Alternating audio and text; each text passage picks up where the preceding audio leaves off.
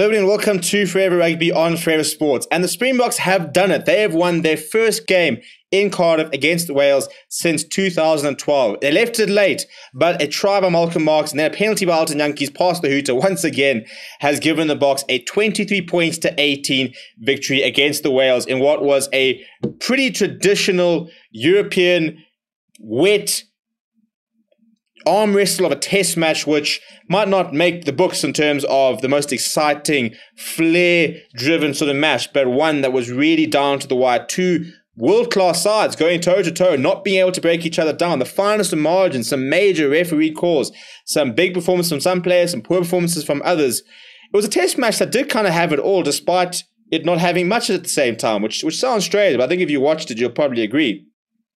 Bit of a strange test match because, I mean, for a game that was so wet, only had one scrum in the entire first half. And it was interesting that the more the set piece started coming into the game, the more set pieces that the Springboks started getting, the more they started to dominate and really use that sort of set piece weapon. And that is their strongest point. So, but it was a very interesting match to watch. Before we sort of break it down, please do smash like on the video and subscribe to the channel as well. And I'm trying to find just getting all the stats and stuff like that and talk about it. But it was a game where, I mean, off the get-go, I thought the Springboks started pretty well. The Welsh started pretty well. And then a couple of vital turnovers from the Boks sort of allowed them to sort of be able to get into Welsh territory and sort of impose themselves. But a big turning point in the game, look, it was one of those games where it kind of went 3 points versus 3 points, and Wales would get a penalty, and then they would concede a penalty quite early after kickoff. The restarts continue to be a bit of an issue for South Africa. A couple of times, Wales going down the middle and us not being able to really deal with it well. So something we do need to work on. But at the end of the day, you know, I think the biggest reason that the South Africa couldn't get into the side, couldn't get into the game in the first half was almost a lack of set piece, a lack of being able to use the world-class forwards that we do have. So it was quite important, I suppose, to just sort of stay patient and continue to sort of keep working, being able to get these set pieces, being able to put ourselves in a position where we can sort of really have a go at Wales. So halftime score, everything was very much in the balance. An early replacement for South Africa, as Damian Willemse was replaced after just about 10 minutes. And ironically, his replacement, Francois Steyn, going on to be named man of the match in the game. So a very big performance from him. But if you look at some of the stats and sort of the breakdown of the points, I mean, it really was. So it was 3-0 at 10 minutes, 2 minutes later, 3-3 with Andre Pollard, then 6-3 to Dan Biggar, then 6-6, then 9-6, then 12-6, a bit of a 6-point lead. In the 40th minute, 12-9 at half-time. Immediately after half-time, Dan Biggar going once again up to 6 points, and then Pollard cutting down the deficit. Once again, well, France was staying with a fantastic 55-meter effort, down to 15-12,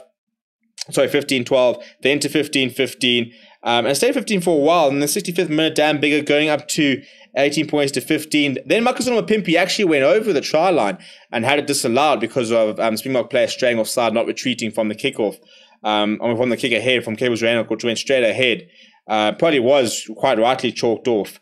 And it kind of sort of felt maybe that was the big moment missed. However, winning a penalty to the Springboks through a scrum, inevitably the scrum did become a massive weapon for us. Francois Steyn initially kicking us quite close, another penalty, Alton Yankees kicking us into the 5 meters, and then a massive maul. The maul that we've been waiting for the entire game came in the 73rd minute when Malcolm Marx crashed over. Alton Yankees missing the conversion, a bit of a strange decision to have him take it, given the fact that it was on the far left and you had a right-footed option in Francois Steyn. The Springboks electing not to take a penalty, take points a couple minutes later when they could have, going for the line, then conceding a penalty. The Wales couldn't really kick themselves out of danger. They got themselves up to about the 10-meter. Some fantastic defense by the Springboks sort of kept them in the air. Then a massive turnover from Kwagga Smith, eventually winning a penalty for the Springboks, who then kicked it over. I think the Springboks got a little bit lucky with the crowd, actually. A spectator coming out into the crowd and kind of putting Liam Williams off, and I think he probably could have scored a try. So a pretty unfortunate moment in the game, which shouldn't have even existed in the first place.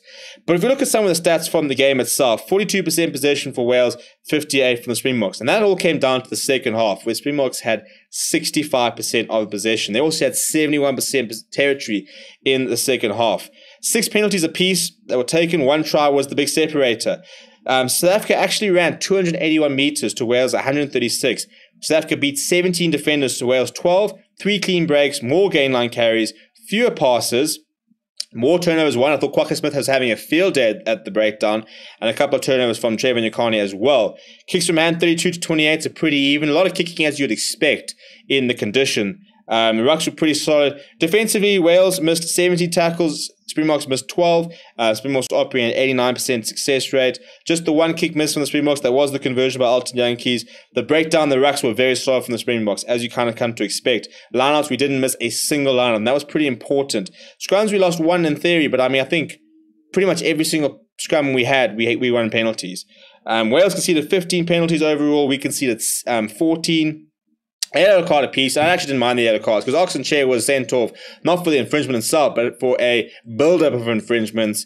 And a few minutes later, Reece Kerr was done the same thing. He said, "Listen, there's been a couple of penalties. You're going to the bin. It's not because of your specific transgression. It's just been a build-up, and as a result, you have to go to the bin," which is fine. I don't think we need to talk about the ref much, to be honest. I think that it gets far too easy to talk about. I think overall, a couple of decisions, probably both ways, which you would always debate about.